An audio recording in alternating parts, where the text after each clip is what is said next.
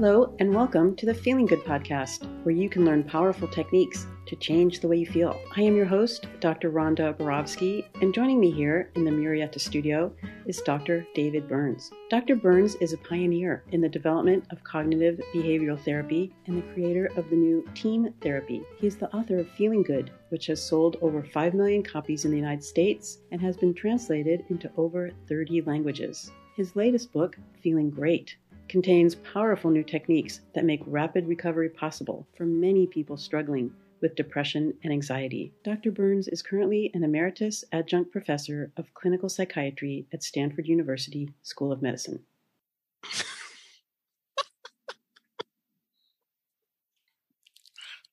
Well, that wasn't terribly silent, but at any rate,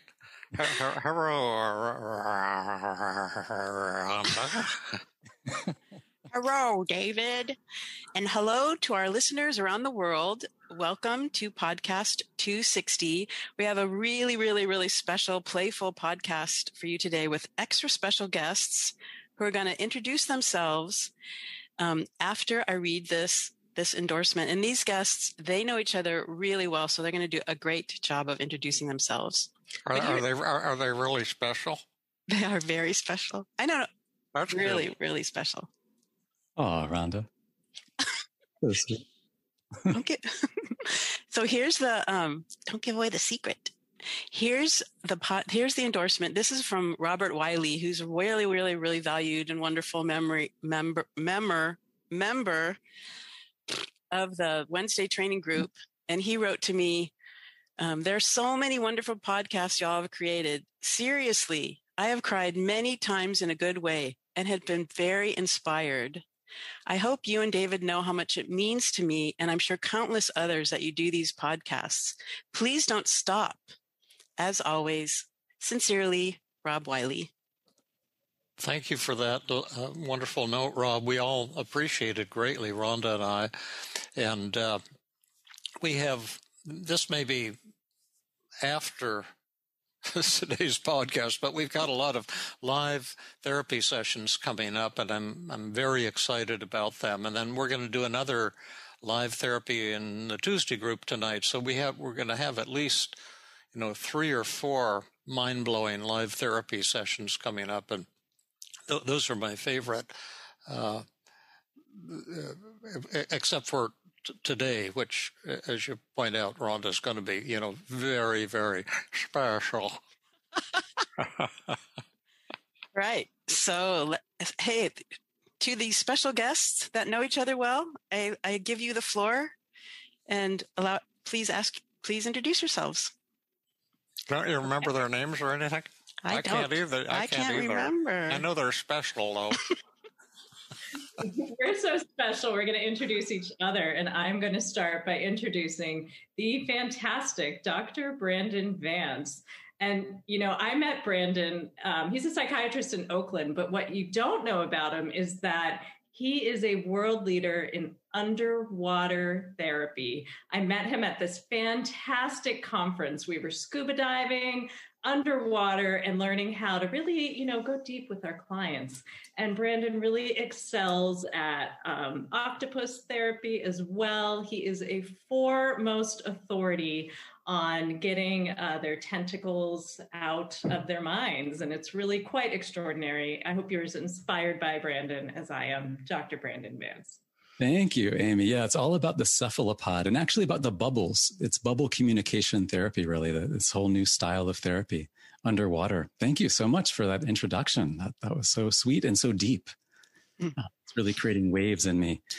Well, I would like to introduce the illustrious Dr. Heather Clague. Heather Clague is a wonderful psychiatrist, therapist, improv leader in the East Bay. But what you don't know about Heather is that she once developed a way of making helium balloons, homemade helium balloons, which she would stitch together herself, and a concentrator of helium that would fill these balloons. And so she made a chair that then would float up with helium balloons, and she would go over the pastures and over the mountains and the deep trees, looking over the lands and actually contributing to the health and the mental health of people down below.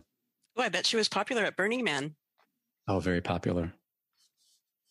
Well, thank you so much, Brandon. I really appreciated how you had that giant sign out for me when I passed over your house, cheering me on. And it was, I did that solo flight all around the world in my helium chair and spread the love and good news all across the world. In fact, as I did that, I had small little Feeling Good podcast cards that I would cast out so that people could know about the Feeling Good podcast and listen in. So I hope that I've done my part to increase the listenership to this wonderful podcast. It's actually been going down lately. Oh. Maybe I use these biodegradable. I didn't want to create waste, and they were biodegradable, so maybe that got in the way. Next time I'll have to figure something else out. Although actually the incredible Amy Spector, who is a therapist also in the East Bay, who works, has a private practice and works in a high school. She might actually come in handy for that because she has developed this new form of skywriting communication, which she uses both for personal and for therapeutic purposes. And she has a special helicopter that she designed herself that sends out little colored farts. And with that, she can write all sorts of positive thoughts across the sky. So I'm sure she can do her part to plug the Feeling Good podcast. Well, that was you. I smelled something the other day. It was really beautiful. Yeah, it was beautiful smell. And, I really just got so tired of texting and spending all this time on my phone. So I really was inspired to create a new form of communication that was both visual and sensory in other ways. So thank you so much for that beautiful introduction, Heather. I thought that was just a helicopter fuel. It's a very special fuel that I use, to get all the senses engaged. Nice. Well, that was really fun. And Heather, Brandon, and Amy, what does that have to do with TEAM? Well, we were just playing an improv game called Love Fest, which, as you see, you let someone know how awesome they are by being a little silly and fantastical. And when it goes well, the person picks up on what you said and rolls with it and kind of elaborates on it, as you saw us doing.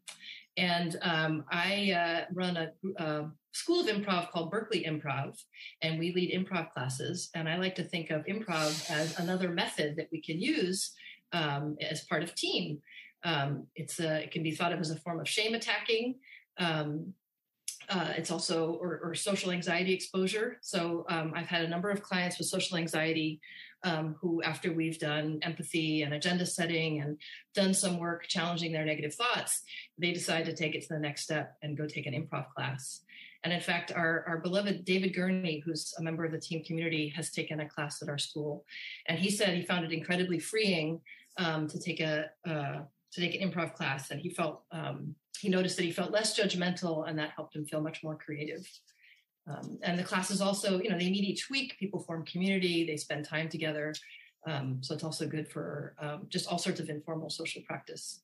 So would one of the goals then, the meaning behind the madness of our silliness so far today would be that if you're very shy in social situations and uptight and afraid of saying something foolish or afraid of making a fool of yourself, you could actually take a class, an improv class, and practice doing that exact thing. And it might be very anxiety provoking for you initially, but as you got used to it, you might loosen up quite a bit and not be so afraid of making mistakes or saying something foolish or sounding foolish, and then freeing yourself up to be much more alive and real with people in actual social situations. Is that somewhat the logic of it? Exactly. Absolutely, David. I couldn't have said it better. Thank you. I prepared that ahead of time. Well, I was thinking, David, also that doing improv is a little bit like the acceptance paradox in action.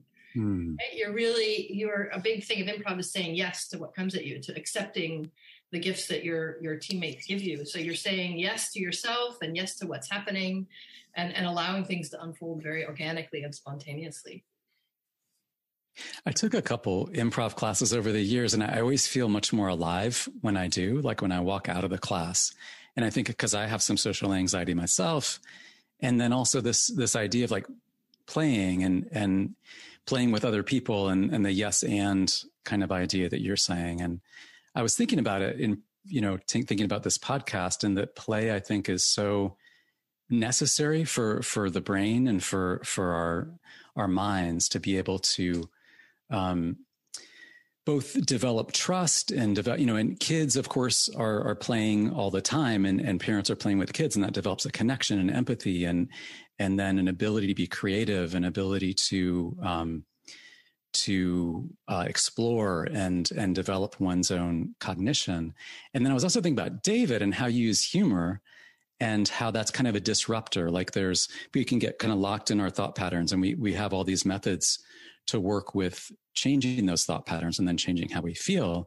And then there's humor that can come in, and David, how you use it so skillfully that kind of helps us kind of say, oh, wait a second, I can get out of that pattern of thinking. And that also related for me to those chapters on the death of the self, death of the 4 great deaths, and the death of the special self. And if I'm joking around and playing, I can't take myself so seriously.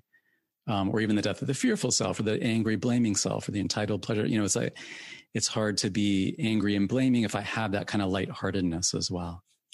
I think that's one of the reasons why I'll kind of date myself, but I was just totally mind blown by the late 1960s and all the crazy stuff that was going on with hippies and LSD and the human being. And I mean, life just became a party 7 days a week. And I think people like to be children. We all like to play. We never lose our fun for playing, for doing something zany and kind of crazy. But as we get older, we kind of get so serious and heavy and worrying about things and kind of lose that part. And I think people can get in touch with that and want to get in touch with that and kind of have fun, just like we did when we were kids. Yeah. Yeah, in the Wednesday training group recently, I was teaching the method paradoxical magnification. And I asked Heather to prepare. I asked Heather in advance if she knew any improv games. And she taught me this game, If It's Bad, Make It Worse, where you one person tells a scene and then like 5 people after add to it and make it even worse. And just to magnify the ridiculousness of it. And I said, therapy can be fun. It doesn't have to be super heavy. And people in the class were kind of surprised that therapy can be fun.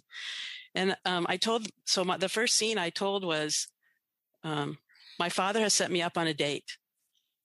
And so 5 people were supposed to make that story worse. And it's a long story, but I had previously magnified something and brought in the character of Jeffrey Dahmer. So the person who went immediately after me said, my father set me up on a date and it was with Jeffrey Dahmer. And I thought, oh my God, that's the first one. It has to go to 4 other people. What could they possibly say? And everybody added something really funny. But the person who went last made it so great and said, my father set me up on a date. It was with Jeffrey Dahmer. And the problem was I really liked him. And it was just such a fun way of learning that technique of paradoxical magnification. I'll tell you something else. Yes. I like Jeffrey Dahmer a lot, too, although he's dead now because he was killed in prison. But he had a TV interview on YouTube, and he was the most likable person I've ever seen on television. Mm-hmm.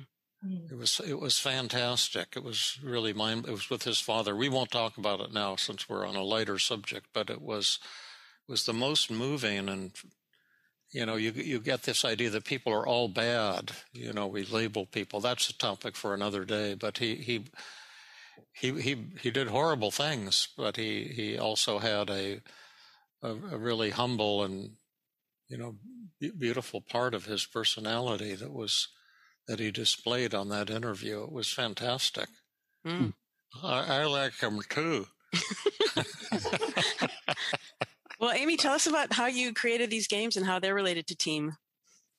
Yeah, well, I just completely agree that therapy can be really fun. And I think David has been such an inspiration and a leader and a mentor in this area that you can be working on really serious issues and still have humor and still be playful. And so Brandon and I used to teach a class called Monday Method Madness, and we were going through different team methods and bringing them to life, often through games. So we came up with various games depending on whatever method we were trying to teach and learn that week. And one of the games we came up with, called Tune In, Tune Up, is a game that we ended up actually manufacturing and marketing, and is now available for sale on our website, on the Feeling Great Therapy Center website, which we will link if anyone's interested. And we created this game. So this game in particular is a conversation skills game.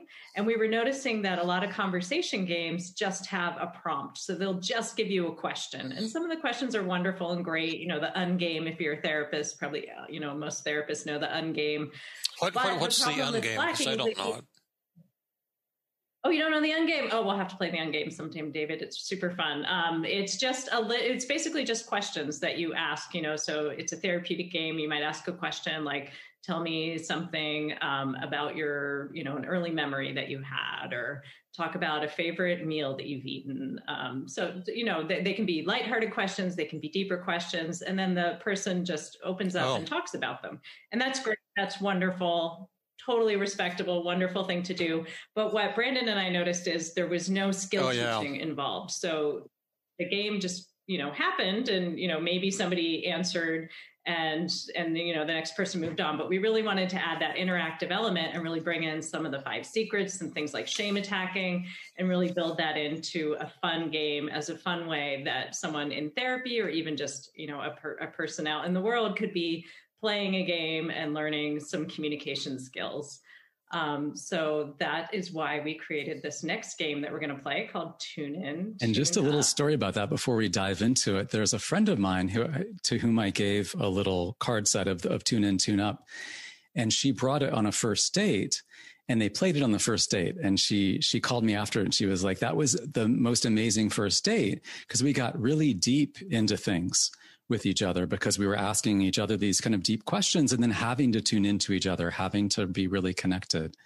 And then she gave some cards from the set to a friend of hers for the friend's first date, which was cool.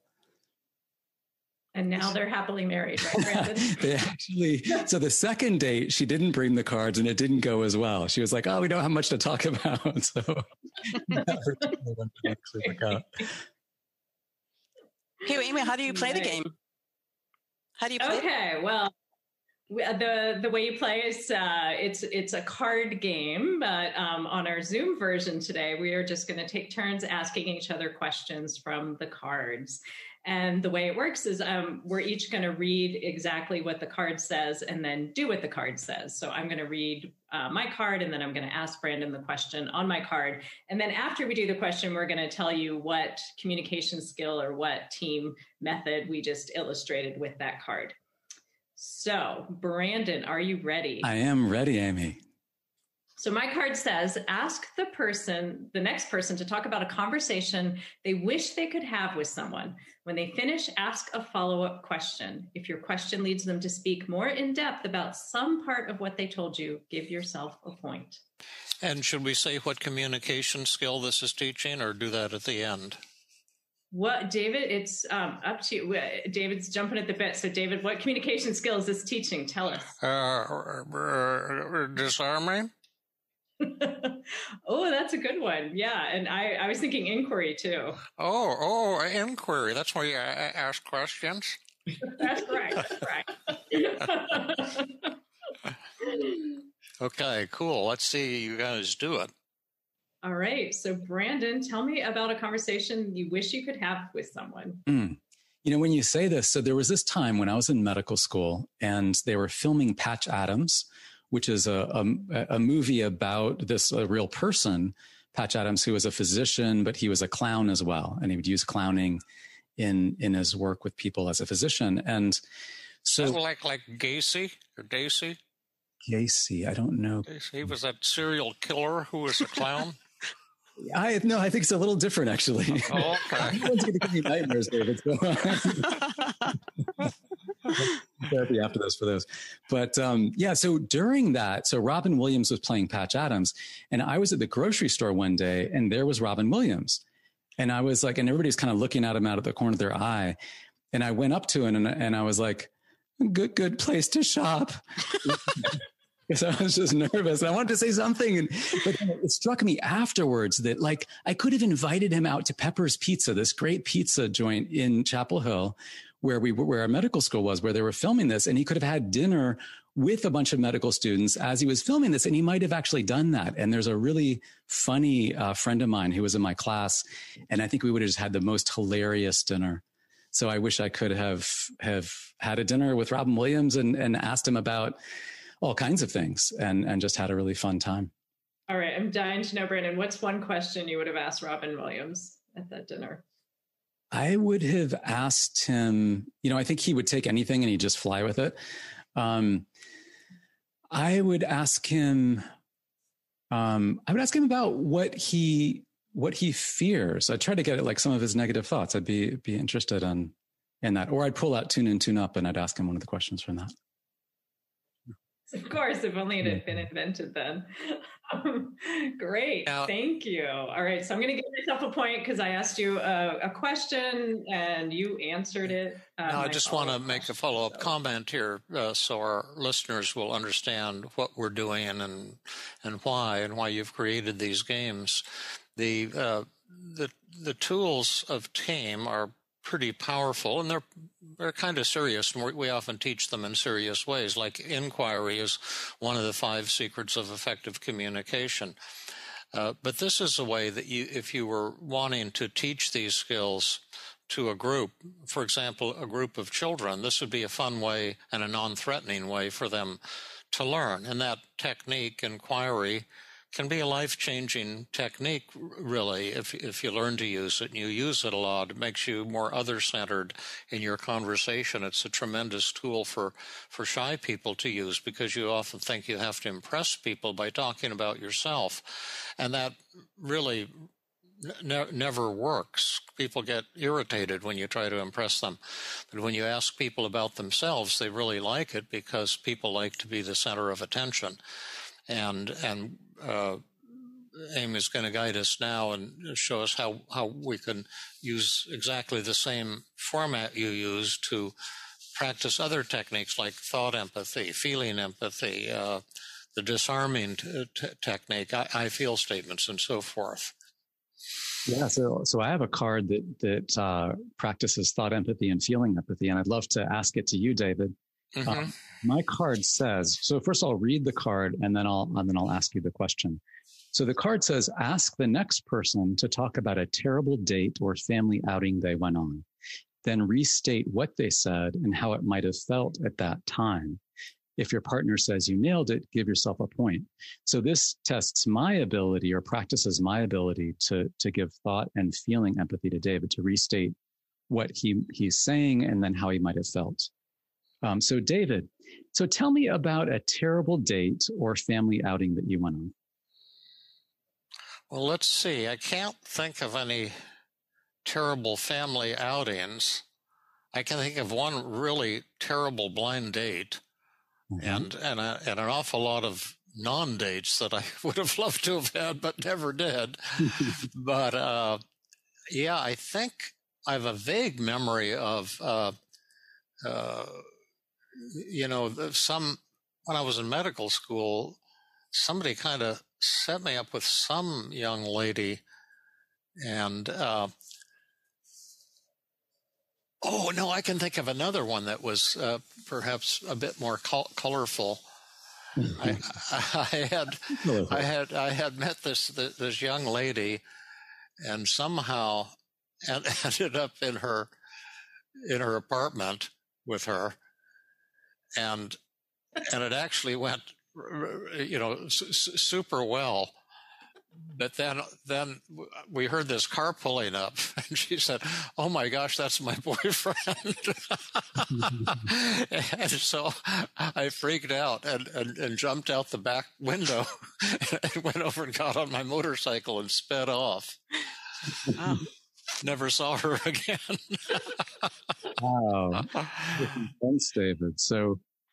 So you met this young woman, went to her apartment, it went super well, and then you heard this car pull up, and she was like, "Oh my God, that's my boyfriend." And you jumped out of her back window and got in your motorcycle and you took off. And I can only imagine you must have felt like super anxious, like you said, freaked out, and I could imagine just being kind of panicked if I were you. Absolutely. I was just glad I got out of there with my skin. I'm so relieved after you get out of there with your skin. Yeah. How did I do, David, at thought and feeling empathy? You nailed it. Perfect. Awesome. Okay. Cool. So I get a point there. Yeah. For thought, empathy, and what you did really with the skill was just to paraphrase what I had said and then acknowledge how I was feeling, and to do it in a simple way without interjecting a lot of your own ideas or your own interpretations, just, again, being very other-centered. Yeah. All right. Well, now it's your turn, David. So you can ask your card to Heather. Let's read your card. Oh, yeah. So I'm supposed to ask Heather to talk about a meaningful song for up to a minute. I'm supposed to restate what she says. That's thought, empathy. And then I'm supposed to sing at least one verse of the song, if I know it. If not, I'll make up a verse and sing it. And then if I can sing it, I can toot my own horn by stealing a point from someone else. Nice. Okay. So, Heather, can you talk about a deeply meaningful song that has inspired you? And you can talk for a full minute. Thank you, David. Well, yes. So I used to go blues dancing, and I really, really loved the song by Nina Simone, "Feeling Good." And this was before I was aware of you and your work. And this was a favorite song. And then fate would have it that I came to your intensive conference in 2014 and became a part of the TEAM movement. And then it was funny how my mind didn't really put it together until one day I was like, oh my God, "Feeling Good." I love that song. And David's book, "Feeling Good." And so I had at least one or two moments of dancing around my kitchen singing the "Feeling Good" song to myself. And then, as you may know, Brandon wrote a cover of the "Feeling Good" song, "Feeling Great," which was actually on a previous podcast, I think. So I think you could have the option of either singing a verse of "Feeling Good" or a verse of "Feeling Great." Okay, well, I think I'm first supposed to summarize what you said. And you said that you really love blue dancing or blues dancing. And one of your favorite songs is "Feeling Good" by Nina Simone. And then you came to my 2014 conference, probably the South San Francisco Intensive or maybe one of the others, and you liked that and became a part of the TEAM, therapy movement and community. And once or twice danced around the kitchen singing "Feeling Good." And then Brandon wrote "Feeling Great." And I have to post that on my website. That's something I forgot to do. And so after this, Brandon, we have to reconnect so I can post that video. It's the music video you created for my book, "Feeling Great." And now I will sing a verse from "Feeling Good," since I have no idea what the song sounds like. But I am feeling good, like a good boy should. And I'm from the hood, that's why I'm feeling good. Yay! Beautiful voice, David. I mean, before you were kind of playful with it, it really did. I like that. Fantastic. It's not copyrighted. You can steal it. Well, actually, now you get to steal a point from someone else. Okay, well, who has a point for me to steal? Brandon and I both have a point, so you can choose. Okay, well, I'll take. Does Amy? Is that who's? Yeah, I'll take a point from Amy. You may have it for that beautiful I'm song. so relieved. Whew. I get to keep my point. But the point there were 2 points to that. Again, I think we have to make our teaching point so people don't think we're just kind of wasting time and doing stupid things, although that's what we actually are doing. But the thing is that I had to practice thought empathy to get, and I did it by writing down and taking notes, and I do that during therapy sessions too, to jot down what the patient is saying. I'll do that on the live work I do tonight with Jill, and one of the people in our group who's feeling fearful about maybe not being able to have a baby, and that helps me really tune into what the patient is saying. And you can do that in conversation, just to repeat what people said, and then you can follow it with a question or by agreeing with them. In this case, I had to combine it with shame attacking, to do something foolish in public, make a fool of myself on purpose, and find out if the world would come to an end. Cool. And now it looks like, Heather, you're up. Right. So here's my card, which is some more shame attacking. Get the group to make farting noises with you. Give yourself a point if everyone toots. Then steal a point from the player with the most timid fart sound. So, group, I know. We do these one at a time or all at once? I think we should make a simultaneous symphony of farting noises. On the count of 3. 1, 2, 3.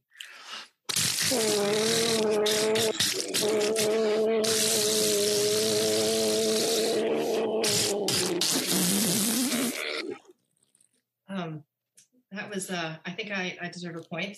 Now, those were all pretty loud. I don't know, Rhonda, maybe I heard yours the least. So. Oh, you heard mine the least? Okay. I don't have a point to give you, but if I did, I would give it to you. Okay, but I get an extra point. Could you do a solo fart for us, Rhonda? A solo fart? Okay, I'll have to make it really loud.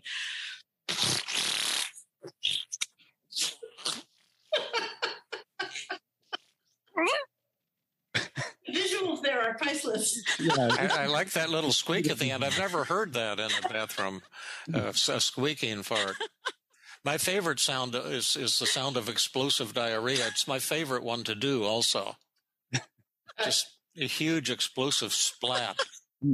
So gratifying. Let's hear that, David. It just, you sit down and then you hear the water splattering too and splashing around. Oh gosh, that's hilarious.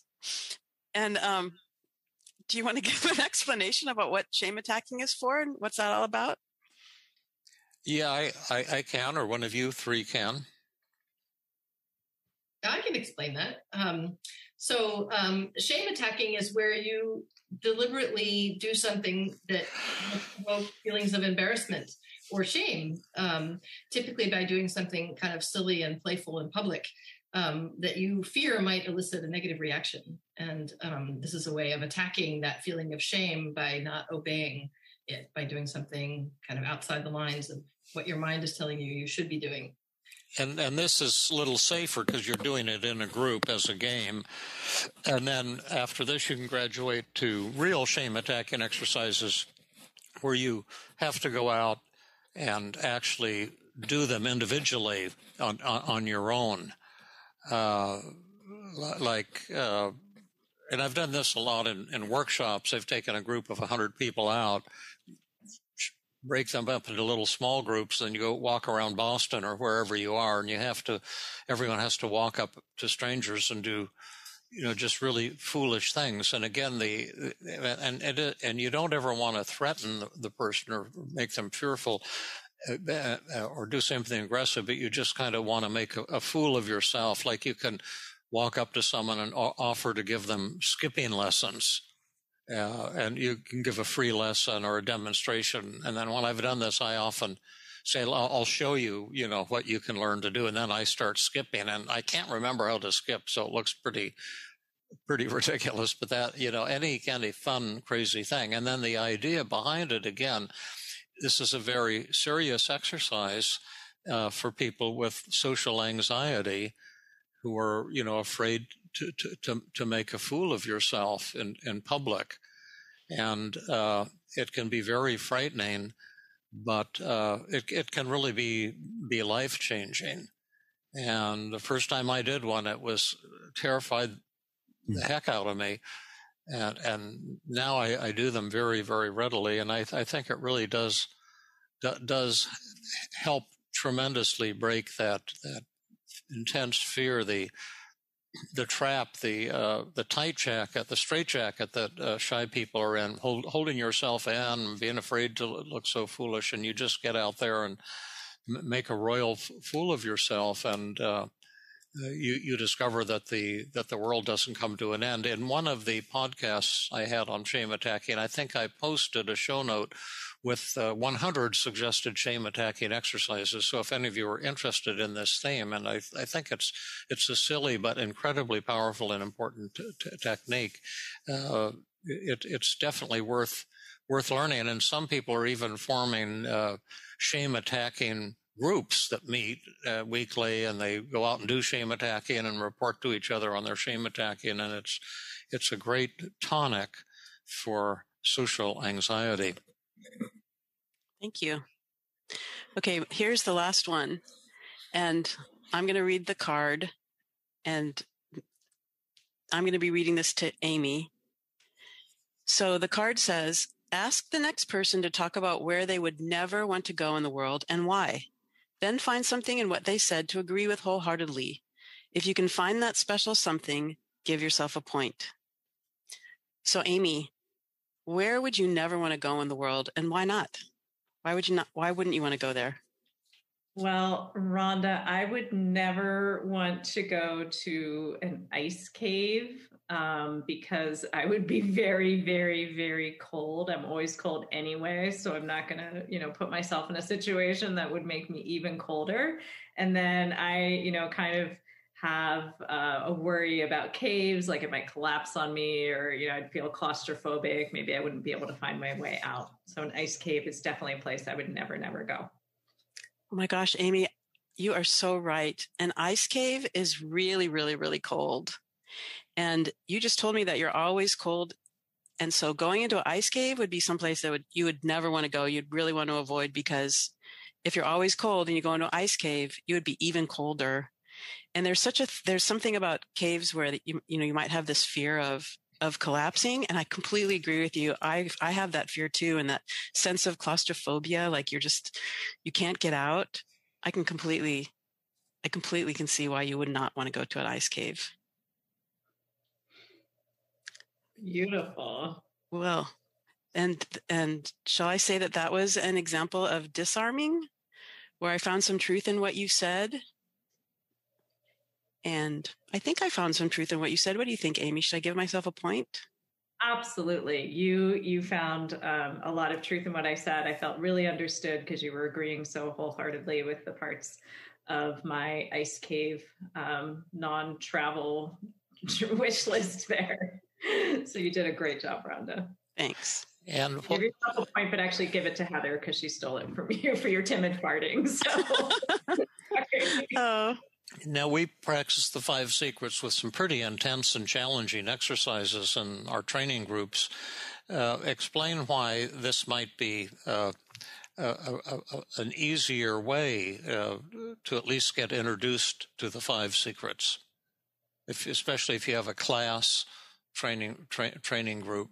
And because didn't you do this at the start of all of your book club meetings?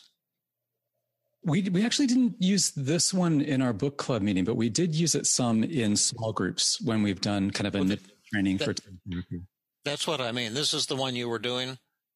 Yeah. Well, yeah, we did a few different ones, but yeah, this was one of the ones. Yeah. Yeah. And I think it's just a different way. I mean, I think there are all kinds of ways to practice the 5 secrets. And, getting a lot of practice is important because they're really difficult to learn. They may seem more simple on the surface, but they're difficult to do and to do well. And so, so this gives people scenarios, and it kind of on the fly, then you have to restate maybe what the person's saying and how they feel, thought and feeling empathy, or use other techniques on the fly, which is kind of a non-threatening way to do it. And then later we could get into somebody giving you, an overt criticism that's really difficult. And that's maybe another level of, for example, disarming when somebody's really angry at me and finding the truth in what they say. But starting with something a little milder can be fun, and it can be a way to practice it. Can we practice that one now? Just regular disarming, or is that off topic? Or well, I think we're gonna go to another game. Oh, okay. Yeah, because this is about playfulness. But Amy, before we go, I just want to ask you one more question. You said that you're selling this game, Tune In, Tune Up. How? Tell us about that a little bit. Are you selling it? Yes, it is for sale on the Feeling Great Therapy Center website. We have a link to Play Therapy Supply, and you'll be able to purchase the game there. And it's super, super fun. It's a game you can buy if you're a therapist. You can use it in session with your clients. You can even, play. I play it all the time with my high school students. They really love it. It's really fun and interactive. Like you were saying, it's a really non-threatening way, really gentle, easy way to get a chance to practice the 5 secrets. And what you're purchasing essentially is a deck of cards with all the instructions on the cards that you use in the game. Exactly. Everything you need is contained in this magic box that you listeners at home cannot see. Is that the one that you were telling us that was is on special for $199 now on this month only? Just this month only, $199, but you also get a free copy of Flirty Dice, which is the next absolutely bargain basement price. It's worth 10 times that, based on, Brandon's, definitely everyone who's going on a first date should definitely take Tune In, Tune Up with them. I think it could be really cool that way. It is actually, did make it on sale during the pandemic because, people were isolated, wanted to really encourage different ways of connecting with folks, especially during the pandemic. So it's still on sale. And also just wanted to, and so isn't just the 5 secrets, it's also using some other techniques that are team related techniques, kind of 1 minute drill. And there's some, and other skills of observation. Like one is where you close your eyes and somebody changes something about their appearance, and then you try to notice what they change. So tuning into people. There's a lot of just other games that we kind of created a little bit, like Amy mentioned Rhonda mentioned paradoxical magnification, and Amy had come up with this paradoxical maglibs off of the Mad Libs, where you kind of magnify things. And there's one called Connect More, which was also 5 secrets related. There's a student of mine who made something called Glad Libs, which relates to the daily mood log and kind of a way to do that. So I think just the idea of being playful about it and different ways to learn some of these tools and practice them. Nice. And it really isn't $199. How much are they really? I think it's $189, right? I think right now they're 15. They're usually 30, but I think they're 15% right now. Cool. And you have one more game for us to play, Flirty Dice. Tell us about that. We do. Well, one of the really super fun methods in TEAM-CBT is flirtation training. And this is really an important tool that people who experience social anxiety, or, one of my specialties in private practice is breakup recovery. So helping people who've been through a rough breakup, and often both kind of social anxiety, shyness, and breakup recovery have in common that you lack self-confidence and feel very self-conscious. So Flirty Dice is a really fun way to kind of get you out of your shell, get you in a playful mood, and get you relating to people in a way where you're not taking yourself so seriously. It usually ends in a lot of giggling and laughter because it's, well, as you'll see and witness in a moment, it can get pretty silly. So I'm going to read the directions out loud. We are going to use for this, and this game is available for free for download on our website, feelinggreattherapycenter.com. And you can just use regular dice, or on your phone, you can get an app that will roll dice for you. So I'm just going to use a virtual dice roller for this. And how we're going to play, we're going to go in our same order. I'm going to read the directions, and then I'll start, and I will start by flirting with the fabulous Dr. Brandon Vance. And then we will move on down our line here. And I will just let you all know what your dice roll was. So I'll be rolling the dice for everyone today. And then you do the number 1 through 6, and since they can't see this, maybe we can have it as a link or something on the show notes. But there's something you have to do non-verbally, like touch your face. I always do that when I'm flirting, or like this kind of, and then ask about a favorite thing in a whisper. That would be your assignment. And there's 6 of these cool assignments. Yes. So I'll read the directions, and then Brandon, Heather, and Rhonda are each going to read one of the columns, the nonverbal, the verbal, and the style columns. So you'll hear everything before we start rolling the dice here. Okay. So the directions for flirty dice: the person with the longest eyelashes goes first, which is going to be me, because I know, look at those lashes. Okay, we're going to roll 3 dice, turn to the next person, and follow the key below to put together your unique flirt. Don't show the other players the flirting key on your turn. You want them to be surprised by your flirt. When you are the object of the flirting, you can respond to what is happening in the moment, answer any questions, giggle back, etc. Feeling competitive? Keep track of the total points you roll each round. The winner is the person with the score closest to 69. Okay, so Brandon, would you read the nonverbal column? What are our 1 through 6 on nonverbals? Yeah, so the first die roll is, if you roll a number 1, it's touch your face. Number 2 is giggle. Number 3 is smile. 4, lick or bite your own lips. 5 is lean in. And 6 is wink. All right. And Heather, would you read the verbal column? Right. So on your second die roll, if you roll a 1, you are going to ask about a favorite thing. If you roll a 2 on the second die roll, you will compliment their appearance. If you roll a 3, you will tell them how they make you feel. If you roll a 4, you will make a positive comparison.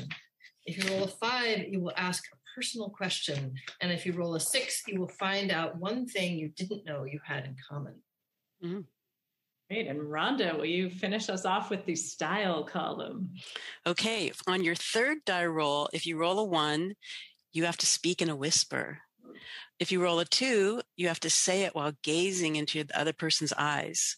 If you roll a 3, you have to lower the pitch of your voice as you say it husky. If you roll a 4, you have to say it suggestively. 5, start to say it and then say, no, never mind, I shouldn't. And if you roll a 6, you have to say it passionately. All right, beautiful. So I'm going to start us off with my long eyelashes here. And I got a 6, 5, 6. So I'm going to wink, ask a personal question, and say it passionately to Brandon. All right, here we go, Brandon. Brandon, what did you have for breakfast?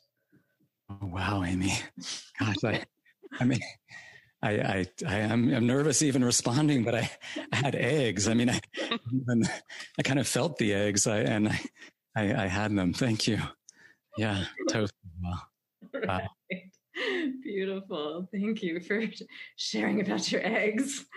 Okay. Share that with anybody. So one of you had to do 6 and one of you had to do 5. Is that correct? Or not correct? Brandon did them all. So each person does, the flirt is one item from each column. And Brandon just answered Amy. Amy did 1 from each column and Brandon answered. Oh, Amy did all from column 6, row 6? She got a 6, a 5, and a 6. So she had to do the nonverbal 6, which is wink, and then the verbal 5, which was ask a personal question. And then the style is the third die roll, which was a 6, which she had. I see. So it combines these in various ways depending on your, like if you get a 2 or 3,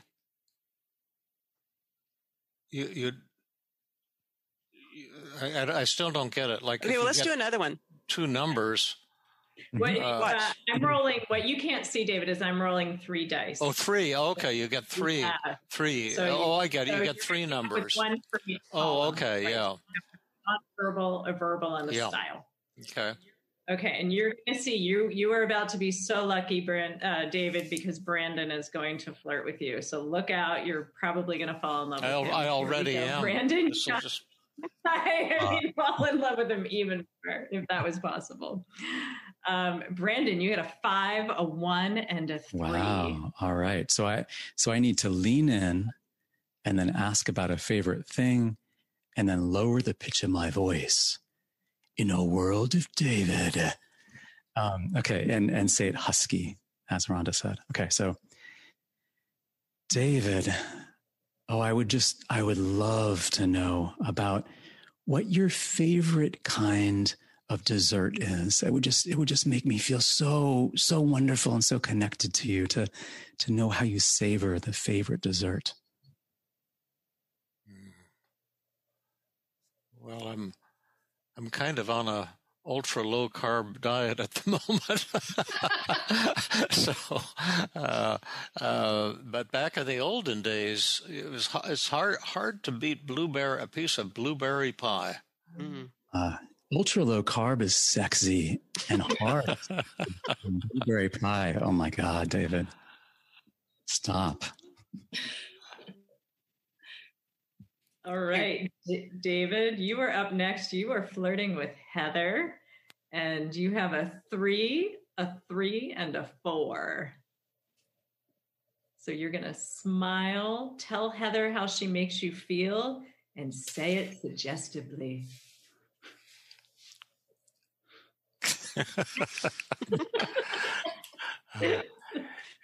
You make me feel, well, you know. I think you know.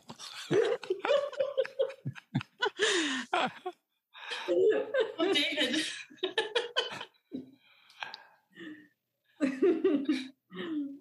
Heather is pushing for the listeners. That was deep. That was deep. Heather, you have a 5, a 4, and a 1 for your flirt with Rhonda. Right. So I'm going to lean in, make a positive comparison, and say it in a whisper. You are so much better than all those other podcast hosts. Oh my God, you're whispering, Heather. I can't hear you. Say it louder. Tell it to the world.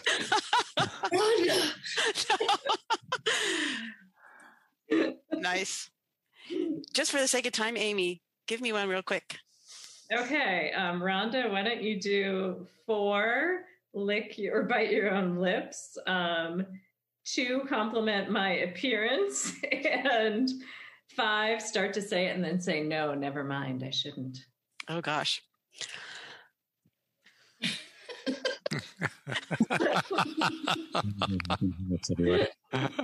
Amy, I just love your, never mind. I shouldn't. I really wish you would though, Rhonda. I don't know. Right. Well, that is flirty dice. That is super fun. It's too bad we're not on video. I know. Because then we could, all try, kind of biting our lips at the same time. We could do it for our own entertainment right now. I know. That's okay. So let's do that. or licking them, or licking our lips. Let's go ahead and do a screenshot. That can be our. Yeah. Let's all do a wink on the count of 3. Yeah, that's good, Brandon. Yeah. maybe we can get some screenshots of that off of the Zoom, and then we can post them. We could post them on the show notes, maybe. Okay, hold Amy, on. I got it. All right, 1 on the count of 3. 1. Which what are we supposed to do? Lick your lips and wink. Okay, at the same time. At the same time. Yeah. 1, 2, 3. Keep it going. Don't stop. Can any of you do this with your lips? There's some rock singer from years ago used to do this when he was singing. Oh yeah. All right. kind of a snarl. Okay, so now we're going to play one more game, and that time to do another. We have time for one more game because this is going to be, in a way, our closing. Okay. So we're going to do the team method future projection, and we're going to share a negative thought, and then we're going to play the game one word at a time. Can I explain this? Why don't you explain it, Heather? Yeah. So this is a word at a time game. So we're going to go in in our same order, alphabetical. Oh, just as an aside, I mean to interrupt. These all have a purpose, and that flirting training game. Flirting training is one of the team techniques for shy, lonely people. Teach people how to flirt, and this would be something that could be done very nicely in a group setting, say in a high school or in a college. One of our therapists, Jacob Towery, did a shyness training group at the Stanford Student Health Service a number of years ago that was very successful. And games like this could be incorporated into such groups, which should have both, serious purpose, but could also have a lot of fun dimensions as well. All right. Well, so this is our closing game, and it's the technique of future projection, where you imagine yourself in the future having worked through whatever you're struggling with, and your future self talks to you and gives you some wisdom from the future. And the variant we're going to do is we're going to do it collectively as a group, with each person saying one word at a time. So to get us started, we need someone with a negative thought. Is there anybody here who's had a negative thought? Well, I think we were going to... Oh, go ahead, David. I just, since I'm working on this on the app all day long, I mean, common ones are kind of like the self-critical ones, like I'm not good enough is very common, or I shouldn't be so screwed up is common, or the hopeless thought that things will never change. I'll be, depressed forever type of thing. Mm-hmm. Those are some common ones, or when I give my talk, I know I'm going to blow it. My mind's going to go blank. That's a common anxious thought that people have. Absolutely. Heather, why don't you pick one from that group? Okay. How about, well, when I give my talk, I'm going to blow it, and I'm going to look stupid, and everyone's going to look down on me. So now we're going to respond to that negative thought from a wise future self. And each of us is going to contribute one word at a time. Amy, do you want to get us started? My. Gosh. David, you go next. I. Feel. So. Empowered. And suicidal.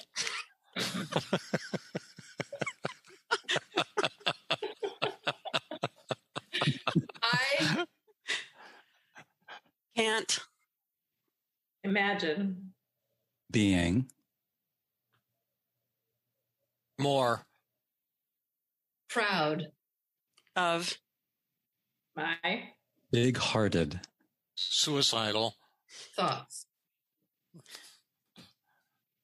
You should really start to appreciate me always, and furthermore you should remember deeply and intensely that I'm amphibious. Oh. Great. And what were we doing? I kind of lost track of the point of that one. Well, the intention was to speak from our wise future self. We're supposed to be generating a positive thought. Is that right? Yeah. Our wise future self had a few issues. Our wise future self is supposed to be comforting our current self-absorbing the negative thoughts. Oh. But it was more fun this way. It was suicidal for the death of the special self. It was one. Yeah, that's right. Yeah. Okay, so let's figure out a way to improvise the closing. But first, I want to thank you, Brandon and Heather and Amy, for coming onto the podcast and sharing the wisdom that you have brought with you, and, honoring the playfulness that we all have and the child self that we all, sometimes we don't get a chance to express it enough. And so I hope everybody takes this podcast and has fun in their own life and brings fun into their therapeutic lives.